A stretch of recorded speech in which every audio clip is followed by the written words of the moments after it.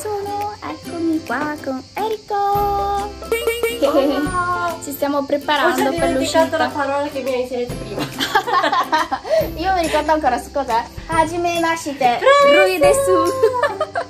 Che sarebbe piacere in giapponese, sì, giusto? Sì, piacere in giapponese. Bravissima. Ah, la mia faccia è enorme. Vabbè. Sono nella sua posizione, quella abituale. Forse per voi è anche familiare. C'è anche Miffy. Ah, guardate, c'è il premio da YouTube di Erikottero. Bellissimo. Non vedo l'ora del mio. Stiamo andando al locale con Eriko. Ho fame da morire. Sì, tanto fame. Oh, siamo arrivati al locale. Andiamo. Ciao. Grazie mille. Oh, veramente il posticino è tanto carino. Qua è banco per anche bere qualcosa se volete. Per ora da dentro non stanno servendo nessuno, hanno tenuto aperto solo la parte esterna intanto.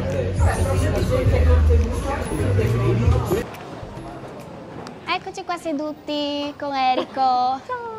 Adesso stiamo pensando di ordinare qualcosa di buono. C'è già arrivato anche il menù ed è pure scritto a mano. Il ristorante è un ristorante molto moderno, proprio molto frequentato dai giovani. Infatti quando siamo entrati qua abbiamo visto un sacco di gente che si sono seduti e fermati. Quindi non sarà un ristorante cinese, diciamo, solito di quelli che ero stata prima. Hai visto qualcosa che ti potrebbe interessare? Questi due, pollo fritto giapponese, karage. Questo mi piacerebbe assaggiare. Io adoro il fritto. Qualsiasi cosa che non è salata. Mangio molto pesante io. Anche questo Dunkin' Roll. I nomi sono molto simpatici. Da bere cosa vorresti? Non posso, devo guidare, purtroppo oggi sono in macchina. Ma con Eriko ci siamo detti che un giro di Bacoro Tour a Venezia ci sta. Ciao! Se non ti dispiace essere filmato puoi venire a fare un saluto? Allora, volete qualche spiegazione? Tutto sì, chiaro? Certo. Io invece come primo prendo un Pad Thai. Questo sarebbe un piatto thailandese, giusto? Quindi... Bene. Poi prendiamo invece un secondo di karage. Sì. Ok. E sì, arriviamo. va bene, grazie mille. Veramente tanta roba. Sì, il ragazzo è carinissimo comunque, quindi se venite qua almeno un'ottima spiegazione ce l'avete. Peccato che la nostra telecamera era un po' in basso, quindi non si poteva riprenderlo del tutto. Oggi è bellissima giornata e abbiamo fatto video anche per il mio canale. E adesso riprendiamo da mangiare. Il suo canale penso che conoscete anche tutti voi, Erikottero. Se non sapete andate a vedere, date un'occhiata. Lei è giapponese, parla prevalentemente della cultura giapponese, curiosità, delle cose molto interessanti. Grazie. Vabbè, cin con questo. Rinfrescante. Anche da voi si dice ganbei. Kanpai. Kanpai. Noi invece si dice kanpei. Oh, simile. È simile. Kanpai. Esatto. Ma c'è una parola italiana che assomiglia a una parola cinese. Per esempio in italiano fare nanna, in giapponese si dice nenne. Ah, ok. Beh sì, queste parole secondo me per parlare con i bimbi sono molto simili. Nene per noi è anche latte da bere. Sì? Sì, mi aveva a chiedere nene. Nene. Sì. C'era stata questa cosa molto, come posso dire, quasi una barzelletta, perché in cinese si dice oro rosa, io ho questo bracciale in oro rosa, mei gui jin. Mei gui jin in Veneto potrebbe diventare me cugin, che sarebbe mio cugino. È vero. C'era questa somiglianza di parola. Sì, che profumo, è arrivato intanto gli arrosticini. Non sono piccante, no? Credo, e c'è il cumino. Questi sono fatti di cumino. Possiamo intanto anche iniziare a mangiare, tanto sono antipasti. Sì. Infatti il ristorante è CICCHETTERIA asiatica, quindi ti arriva un po' mix di tutto. Questo è più cinese. Se arriva la parte giapponese faccio spiegare da Eriko. Okay.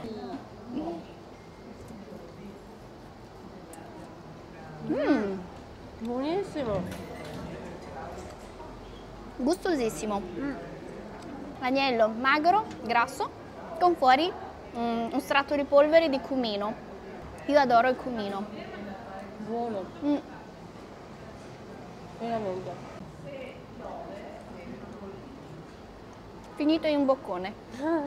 Ogni tanto mi scappa una frase di cinese anche con te. Grazie. Wow. Takoyaki ga kita. Arigato. Ah, questo è futomaki. Esatto. Oh, sono arrivate tantissime cose carinissime, anche tante cose giapponesi. Infatti passo il microfono anche a Eriko, così vi spiega un po'. これはたこ焼きです。たこ焼き、タコvuol dire polipo. Quindi queste sono polpette di polipo. È difficile farlo a casa, c'è piastra apposta con i buchi. Ho visto spesso. Sì, ma io non sono capace. Fare la forma perfetta, rotonda così, pallina è difficile. E quindi dunque c'è tipo pastellato e dentro c'è un pezzo di polipo e si mangia con questa salsa apposta per takoyaki e un po' di maionese chi vuole e poi sopra c'è scaglie di tonno, Esatto. che si chiama katsuobushi. È buonissimo, assaggia. C'era scritto futomaki, quindi maki è sempre tipo sushi arrotolato. Sì. Però questo sembra caldo, quindi forse Sì, fritto anche. Fritto anche. Ma ho sempre un dubbio, in Giappone si usa a friggere i maki? Normalmente no. Infatti anche questo credo che sia un'invenzione italiana perché tanti Perché locali... sushi non devono essere Esatto. caldi in Giappone, però comunque sì, cioè, È buono. Sì, fritto è buono. Sì, Anche qua ci perché a me piacciono, cioè a me piace provare tanti piatti diversi, anche se non sono, come dire, ricetta tradizionale giapponese, cioè, anzi io sono curiosa di assaggiare tutto. Anch'io, volentieri. Questi sono invece involtini di primavera che conoscete già tantissimo, ma è una variante ancora. Loro hanno messo al posto delle verdure classiche, hanno messo l'anatra, infatti anche il nome era super divertente, si chiama Dunkin' Roll. Questo è abbinato alla salsa di arachidi, diceva, invece per i futomaki fritti c'è la salsa di mango. Nel frattempo ci è arrivato anche... Karaage, il pollo fritto allo stile giapponese. In realtà a karaage c'è un sacco di ricette diverse, ma di solito cosce di pollo tagliati a pezzi e poi mettiamo condire, cioè marinare la carne con la... come si chiama? C'è tantissima gente. Ci siamo sentiti un po' osservati. Con l'aglio. A volte aglio, salsa di soia, e dipende dalle ricette, a volte anche mirin. E poi dopo mettiamo spesso fecola di patate. Anche noi per fare il pollo fritto, sì. E poi friggiamo. Fecola di patate o anche amido di mais, tante volte sono delle farine molto utili per friggere le cose, lo rende più croccante, mentre se usi solo la farina normale è per più creare la pastella. Itadakimasu! Mangio intanto questo, posto? Ok. Vado. Questo è takoyaki. Takoyaki. Polpetta di pollo. Oh! Caldo.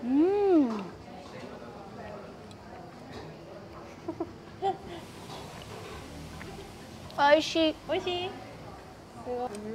È buonissimo comunque. Fuori è croccante, questa pastella proprio che si scioglie, buonissimo. Assaggiamo un attimo anche quello. Questo è invece il futomaki fritto. Proviamo. Anzi, intanto provo senza la salsa. Così, bello gigante.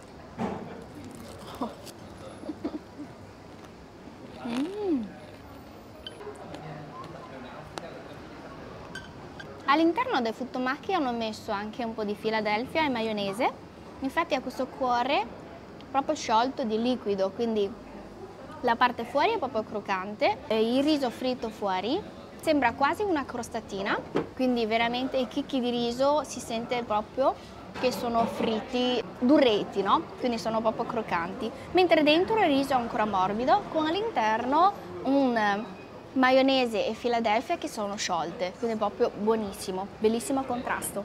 Nel frattempo è arrivato anche il nostro Pai Thai, giusto per avere un'unione di tutte le cucine asiatiche, quasi tutte. Questo invece è un piatto tipico thailandese con le tagliatelle thailandesi saltati. Ora tutti i nostri piatti sono arrivati, siamo al completo, quindi inizieremo a mangiare anche con calma. Nel frattempo il ristorante è riempito di tutte le persone, c'è tantissima gente, quindi ci sentiamo leggermente in imbarazzo. No, io no. Bene, assaggiamo un attimo l'involtino. Vediamo, prendo metà. Anatra. Sì, dentro c'è anatra, salsa arachidi. Buono. Effettivamente già questo mi ricorda più gusto cinese, perché l'anatra sembra cucinato da parte alle 5 spezie, quindi delle spezie diciamo della cucina proprio noi cinesi. Si sente. 好吃，美味しい。 Oggi io mi sono già dimenticata cheese. 好吃。 全然違う。Hauchi? Esatto. Che buoni! Tra l'altro i piatti sono molto ben presentati, cioè proprio anche come viene portato a tavola, sono molto belli. Io provo con la salsa di mango. Ok.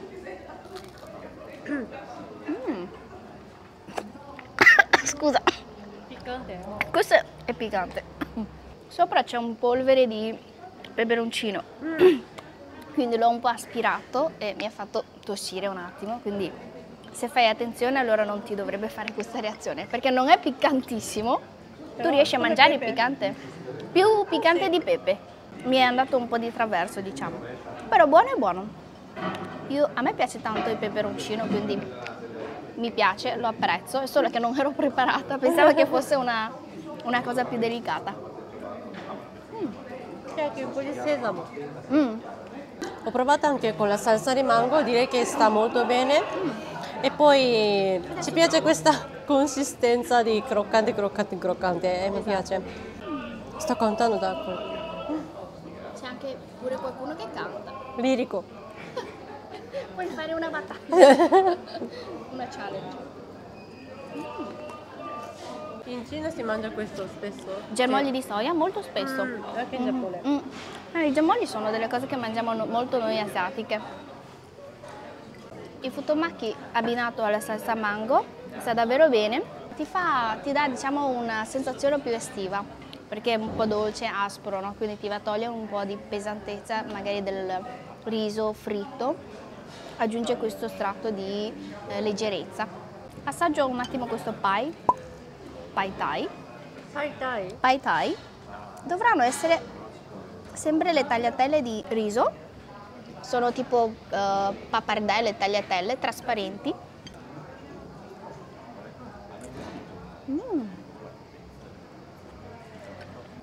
Forse dovevo un attimo mescolarlo, perché quando mangi solo la pasta senti un po' di salato, un po' troppo. Se vuoi. Magari chiedo un altro paio di bacchette così. Mi dispiace farti mangiare le bacchette che ho usato io per mescolare, no? Grazie.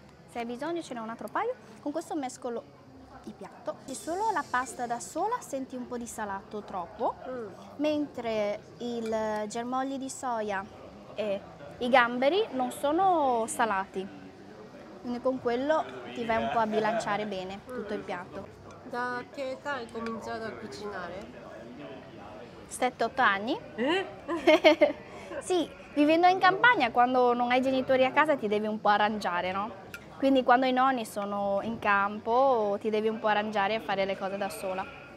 Ma facevo delle cose semplicissime, tipo buttare giù il riso, qualche piatto con patate, delle cose molto semplici, sì. E poi, siccome mi piace anche tanto, dopo ho sempre cercato di imparare di più, anche andando a vedere i video, tutto quanto, quindi così pian piano si migliora. Mi prendo anche un gambero, ecco. Usiamo questo? Sì. Così. È bello che non è solo il ristorante tipico di giapponese, ma anche ci sono vari piatti orientali. Quindi anch'io sono molto curiosa di assaggiare tipo questo che è thailandese, Sì. e anche cinese, è molto bello. Aggiungono poi, secondo me, qualche tocco del loro chef, perché certi abbinamenti lo hanno creato loro, tipo queste salse qua, secondo me è un più, diciamo, un tocco loro particolare del ristorante.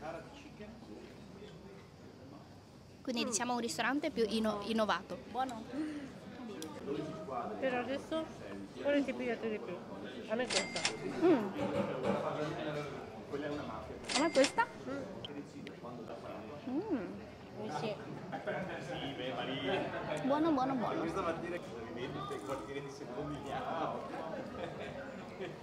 Questi sono buoni proprio quando li metti tutta la polpetta intera in bocca. E aspetta che si scoppia dentro.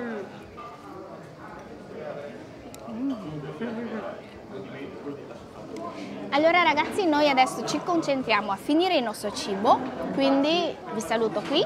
Se passate per centro a Padova, fidatevi, questo è un posto veramente, secondo me, valido per fare un pasto tra gli amici, perché l'atmosfera è proprio quello informale, quindi una uscita di venerdì sera ci sta da Dio. Sono con Eriko e mi raccomando, andate a vedere anche il suo di canale. Sono davvero contenta di avere lei oggi in compagnia con me. Vi salutiamo qua insieme allora. Grazie, ci vediamo presto. A presto, Ciao. ciao!